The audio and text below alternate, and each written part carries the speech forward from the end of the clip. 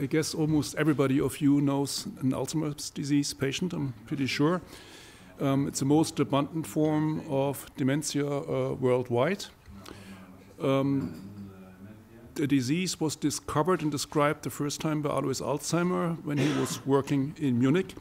And actually, he had a very impressive idea much more than 100 years ago, that a psychiatric disorder must have a morphological correlate in the brain. So there must be really something visibly wrong in the brain.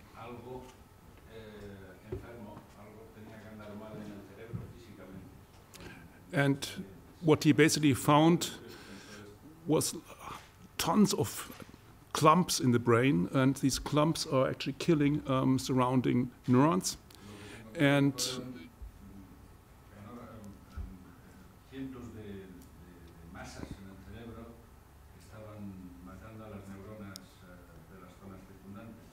And we believe that the component which makes up these clumps is a poison, which is killing surrounding neurons.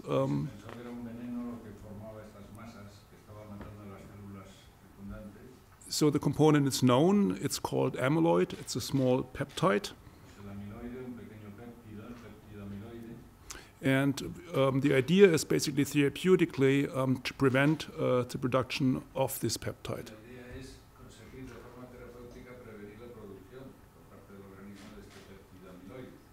So during my talk, I will show you a lot of evidence that amyloid is indeed the cause and the trigger of the disease.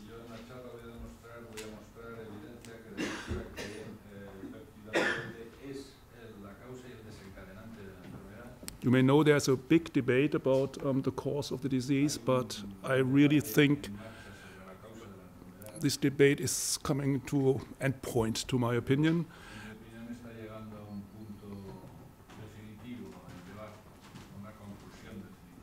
And I will then show you a couple of potential treatment options based on amyloid production and prevention of its production.